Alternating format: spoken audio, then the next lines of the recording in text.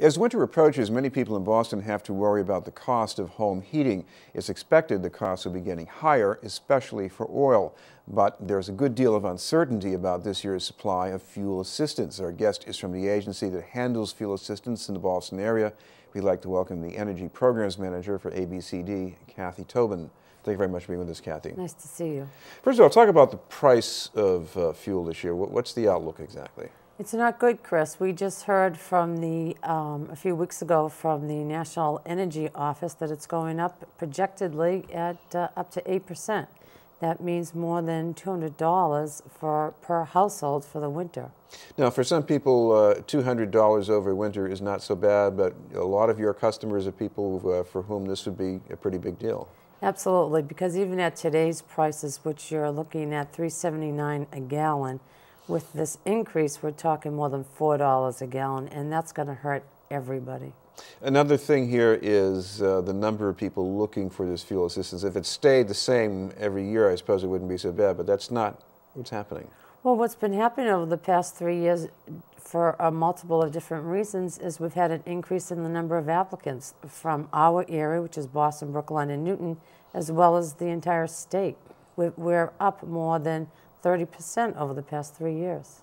So what's the outlook on funding for assistance from Washington? Well, that's a good question, and we're in limbo at the moment now. We're calling on HHS, Health and Human Services, in Washington to release the money. The program is supposed to start November 1st, and we have yet to hear how much money will be coming to the state of Massachusetts. We're not able to alert vendors.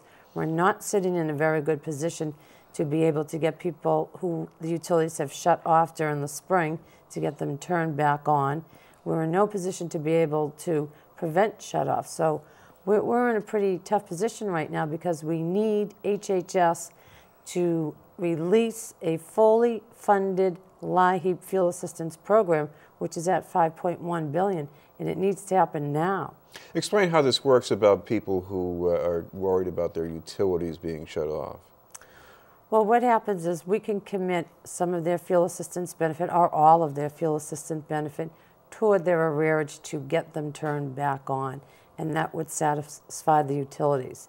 And that's what we need to do. Come November 15th, there is a moratorium on for those who do have a financial hardship that they will not be turned off. But they won't be able to get turned back on unless monies can go towards their heating bill. So what's the holdup? We've heard a lot of talk coming out of Washington about cutting back on things that are maybe very popular and needed, but is this maybe one more casualty in a way? It is a casualty. It's actually a crisis for us right now, and we don't know what the holdup is because this program historically always starts on November 1st. We need to start sending notices today. So we're already behind the 8 ball. So are the vendors who will be delivering oil or who we would like to deliver oil.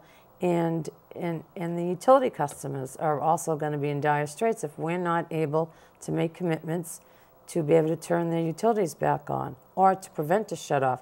So that's why we really need HHS to release a fully funded LIHEAP program at $5.1 billion. And we can't take a little bit here and a little bit there. It's got to come now because the winter is approaching. Now tell me about the brinksmanship involved with the vendors, because you can have them deliver some oil and you find out later you don't have enough money to pay all of them from Washington. I guess then maybe you put the squeeze on, who knows, the governor or some private foundations or... Anybody who would like to help those who are having a difficult time heating their homes, we reach out to all of those sources. So in the meantime, what about people who need this assistance? Should they hold back or should they just take the usual steps on the usual schedule? I think everybody needs to take the usual steps. They need to apply. They need to know we're there. We've been processing applications since August. We've received over 14,000 applications. We're ready to go. Now we need the funding to go behind the program.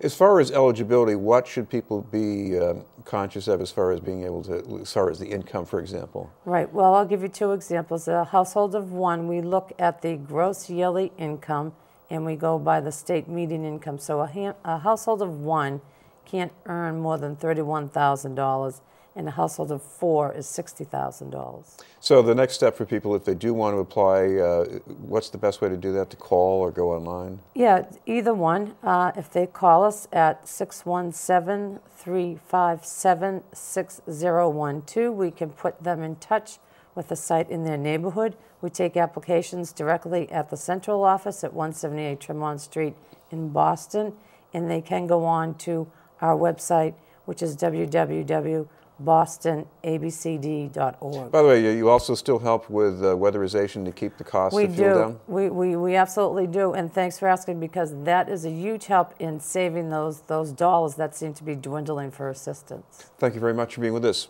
Thank you, Chris. From ABCD, Kathy Tobin. Up ahead, sports with Pat Flaherty.